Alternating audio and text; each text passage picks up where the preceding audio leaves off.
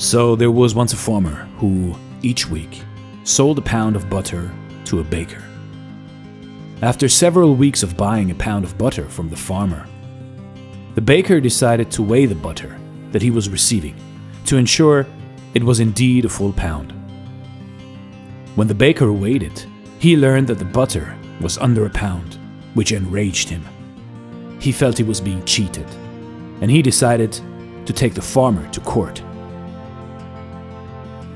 When in court, the judge asked the farmer how he was weighing the butter. The farmer said, "Your Honor, I am poor. I do not own an exact measuring tool. However, I do have a scale." The judge then asked if the farmer used the scale to measure the butter. And the farmer said, "Your Honor, I have been buying 1 pound loaf of bread from the baker since long before he began purchasing butter from me. Whenever the baker brings bread for me, I put it on the scale and then measure out the same weight in butter to give him in return. So if the baker is not getting a pound of butter, he is also not giving a pound of bread as he promised."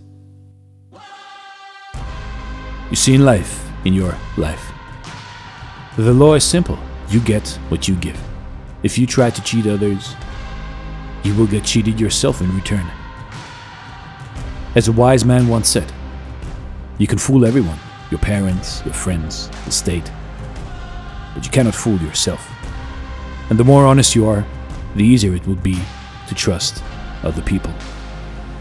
This is Dare to Do Motivation Stories. Thank you so much for watching, and stay blessed.